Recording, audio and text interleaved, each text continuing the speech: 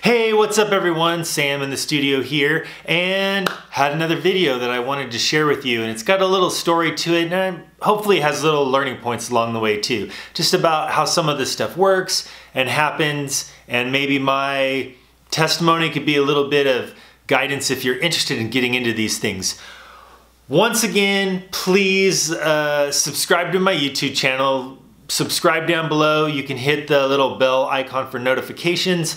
Always helps out a ton. So today I want to share with you a little bit about how I got to score a movie trailer, right? I mean, isn't that like, would be the dream to be able to have your music behind an epic movie trailer. So this was something that kind of came about in a very interesting way. So I'm just going to give you the story because I think it has a couple of good takeaways. So how did this all start? Funny, it almost happened by accident.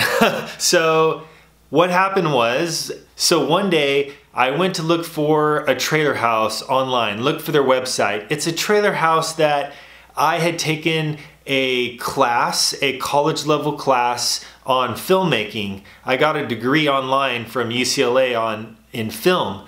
And in one of those classes on film, there was a professor teaching the class who had a connection to a trailer house, and he had interviewed a guy.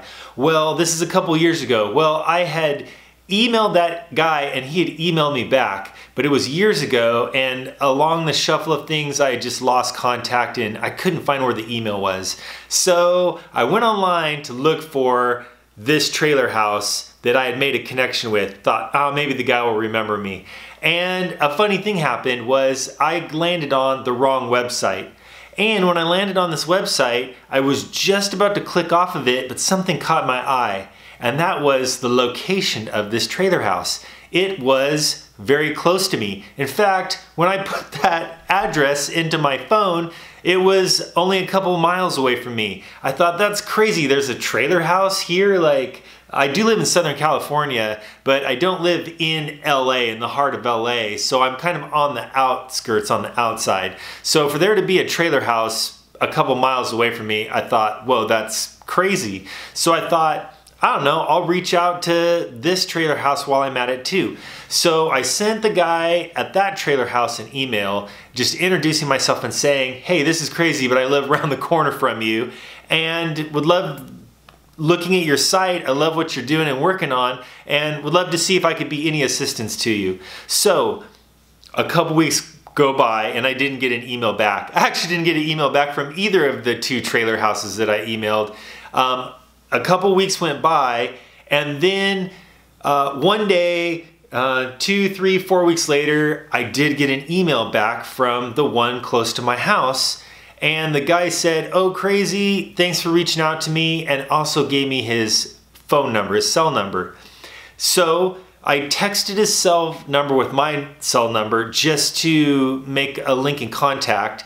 And as we were doing that back and forth, I kind of just asked him, what brought you to Whittier, to like a place that's like close by me? And so all that to say, we went back and forth. What schools our kids go to, where are good places to eat around here, because he was a little bit newer to this area. He used to be in Hollywood, and he kind of upped and moved his operation outside of LA because he was just tired of being in the hustle and bustle and the traffic and all that kind of stuff.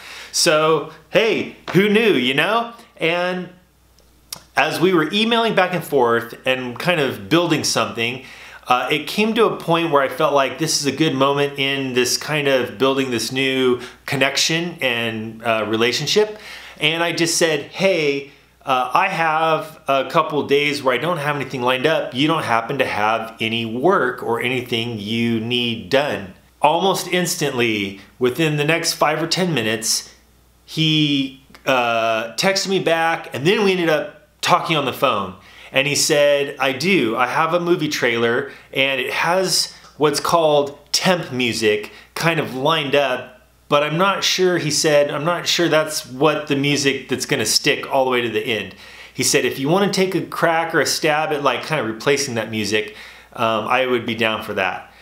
And so I was like, yes, there it is right there. And again, all of this story hopefully doesn't sound too much like just one big humble brag. It really is so much about relationships. And So I got this trailer. I had to sign an NDA, non-disclosure agreement, because it was a trailer that wasn't out yet. And so he sent it to me in pieces, so I had the voiceover, had the cool, it's an action movie. So it has a cool voiceover, it had some music, some of it I heard and I was like, oh, I know I can do that and replace that. Some of it sounded a little bit trickier, like some good action music that had strings and drums and different things. But previously, I had taken a course from that online UCLA extension program that was on scoring music for video games. And I learned so much in that class. That class was really a way that forced me into kind of programming and thinking in terms of scoring. And I also, for that class, bought some plugins and some virtual instruments that had more of a symphonic or scoring type capability. So I felt a little bit prepared.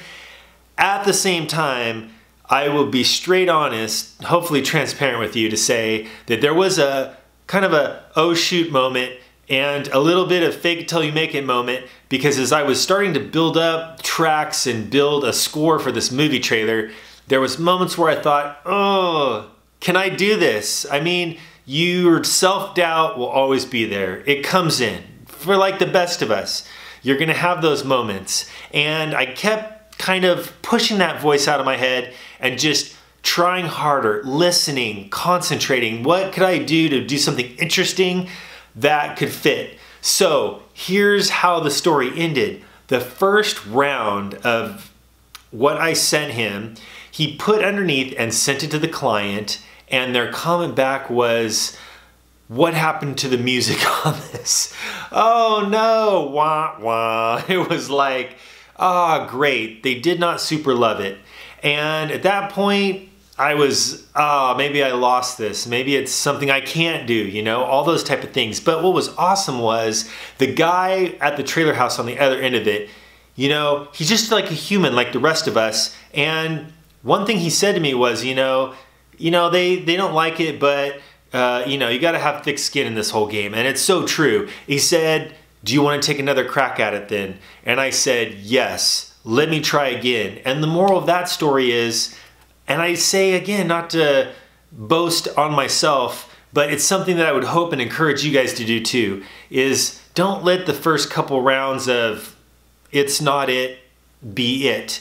You can push through those things. And a little bit inside of me wanted to just say, you probably have some professional scoring guys that will, kill it, and maybe they just give it to someone else. But I said, let me try again.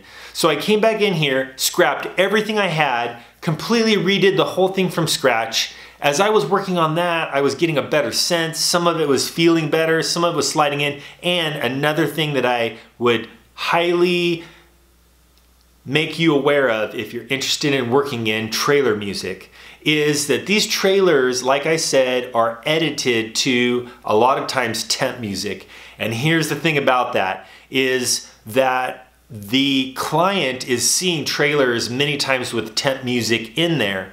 And it becomes a little bit of a psychological game. It's a little bit of a head game. So something that you have to think of as a composer is, what have they been listening to in the last months as they've been seeing this trailer?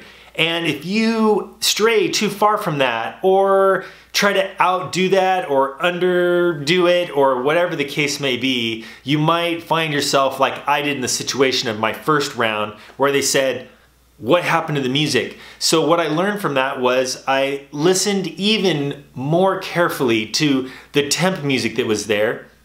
And if it had strings going dun dun dun dun dun dun, I put some strings going dun dun dun dun dun dun. And if it had drums that were bombastic and hits, bum bum bum bum, I went and kind of put some similar hits in there. So I hope this was an encouragement to you. A little bit of don't give up and keep trying, a little bit of relationships and try to make those connections and just reach out. It's really just meeting a need. Someone's cutting a trailer and they have a need for music. So Sam in the studio, and thanks for watching. Subscribe to my channel and peace out, everyone.